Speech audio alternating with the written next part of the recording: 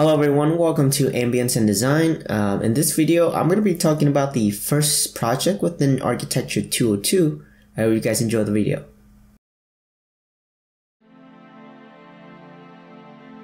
This project spans through the period of 2 weeks. It is a warm-up assignment to welcome students into the new semesters. Now, the difference between 202 and 201 is the approach. While 201 approach fluctuates between scales, 202 main focus is the detail, and through it, students create the designs. For this project, students had to create a number of artifacts, and through those artifacts, create a sculpture that would represent the essence of detail.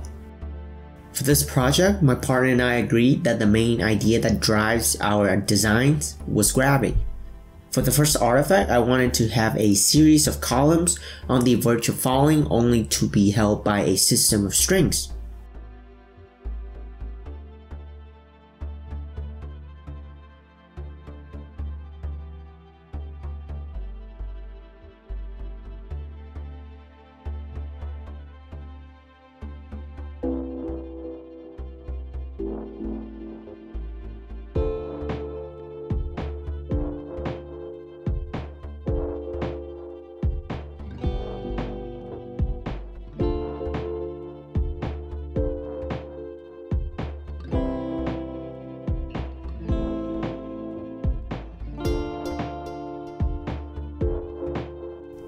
I also wanted to try with different types of material as well as different connections for the columns.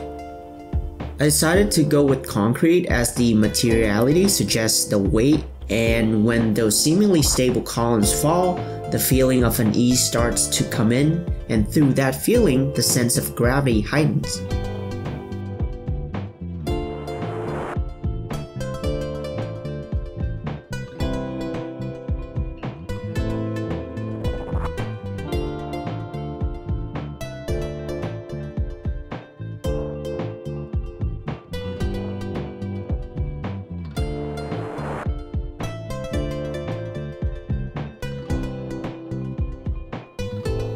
For the second artifact, my partner wanted to have a sense of rhythm with the falling object.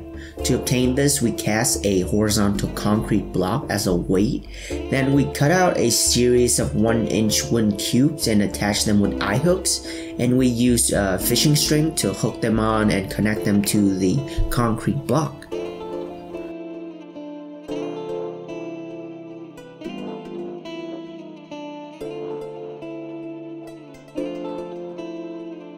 The third artifact is about the idea of the wood cubes sinking through the block of concrete. I wanted to further emphasize the idea of gravity, so I decided to make a support structure to hang the concrete cube.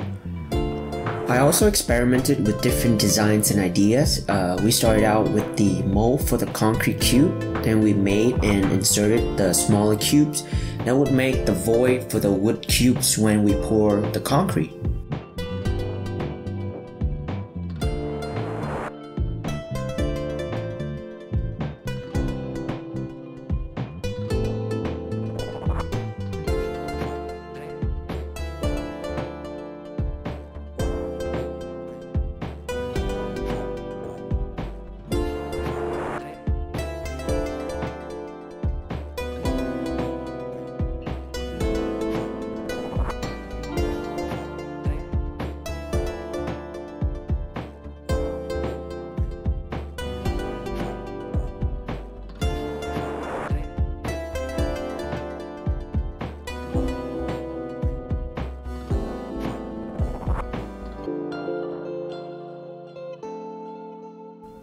For the wooden cubes, we just went down to the wood workshop to find some usable scrap woods and cut them up.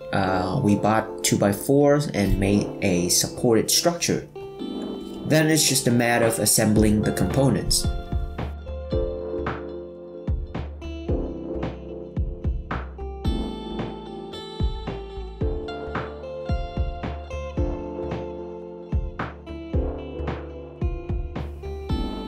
For the final sculpture, for some reason I thought about the image of the coyote and the roadrunner.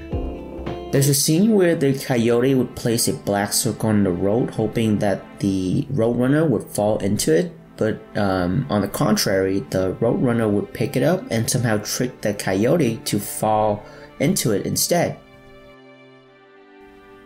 It seems like an arbitrary detail and somehow it doesn't relate to what I'm doing, but it does in a way. So far, all of the artifacts that my partner and I created are stationary. So what if I could make something that is portable yet still convey the initial idea, which is gravity? So I printed out a 3x3 feet hole in the ground. I found like this hole on Google, and then I took a picture of the ground at King Pavilion, and then I photoshopped it so it appeared that, you know, it has the same somewhat characteristics. And I cut out the cubes that are in angles and placed them right on top of the sheet, so it gives a sense that they are in motion. They are falling through the hole. Of course, we had to present our sculptures and artifacts in the final review for that project. So after 2.5 weeks, we had like a small review, and there were a lot of good feedbacks in terms of execution. Could have been better, but overall the idea is there and there's potential basically. So I enjoy this project a lot. And that's it for this video. I hope you guys enjoy what my partner and I did in this video. Like, comment, and subscribe for more architecture content from Iowa State University, and I will see you guys in the next episode. Thank you for watching.